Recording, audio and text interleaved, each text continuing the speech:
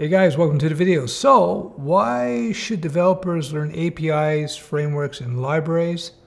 Is it necessary, really? Should you learn these things?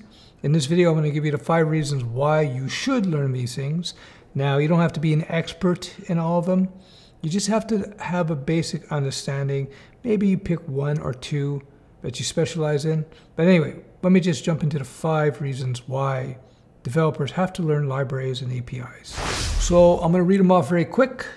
So if you have to go play Call of Duty or something, you have the time. Number 1, you can't do it all from scratch. Now I'm an old school nerdling from 2,000 years ago, where we had to build everything from scratch. 1994.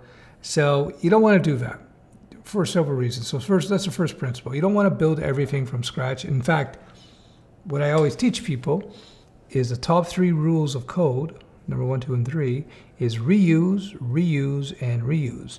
First thing that you do when a project comes to you is that you look around to see what else have other people done out there in the world, before you start writing code from scratch. Last thing you want to do is write code from scratch. You don't want to go looking for code to write, because trust me, there's going to be plenty of code for you to write. This video is sponsored by FileStack. FileStack is a file uploader and file upload API. It fits right in line with what I've been talking about. As you can see with FileStack, we got some big players who trust them, including LinkedIn, Airtable, Teachable. So what does this API provide? It provides essentially a super easy way to implement a file uploader into your app. Simple code, 3 lines of code here, a little JS, and Bob's your uncle, 3 lines, and you got yourself a fully functional file uploader, and it has all kinds of cool capabilities that come with, including OCR, virus detection.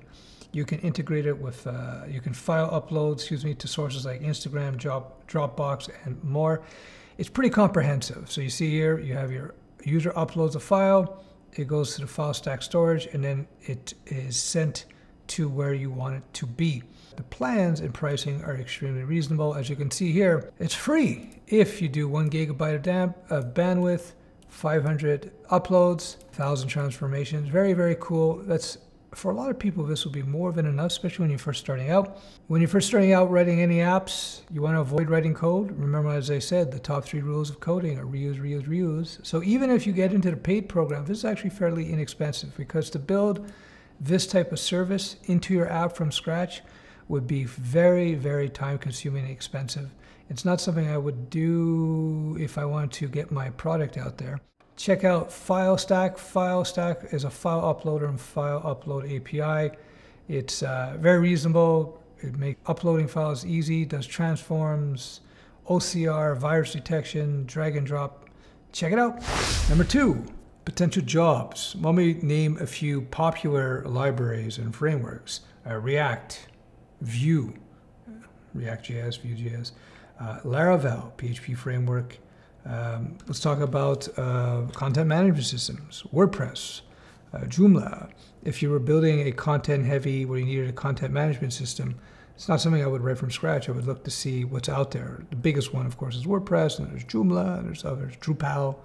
Anyhow, so there are a lot of job potentials surrounding learning a particular library or framework, or being able to leverage certain APIs.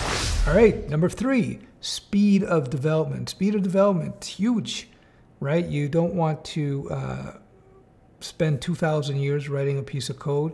When you leverage libraries and frameworks, yes, you're going to speed up your development quite a bit. So that's another one. Number 4, less bugs. When you are using frameworks and libraries and APIs, these are bugs you won't have to contend with. If you tried to build these things from scratch, you're going to have bugs. Why? Because that's the nature of software development. So by leveraging a third-party API, you eliminate all these bugs and refinement issues. Trust me, you don't want to go there unless you absolutely have to. And number 5, the reason you want to learn APIs and libraries and so forth is because you'll learn how to become a better coder. So for example, if you decide to learn an MVC framework like Laravel or Django or whatever, Spring Boot, whatever it is, whatever particular specialization you want to get into, when you dig into the frameworks, you're going to learn how many developers have iterated and refined how to build a framework, how to organize code. So when you see this, this actually works pretty well, that will teach you how to organize your own code. It will give you ideas.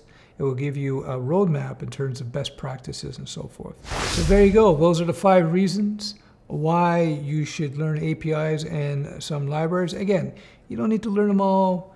You just need to be aware of what's out there, and depending on the type of work you want to do and the type of local jobs that are available, you would jump into a particular library or not. So let me just recount. Number 1, you can't do it all. You can't write everything from scratch these days. We're all leveraging other people's code.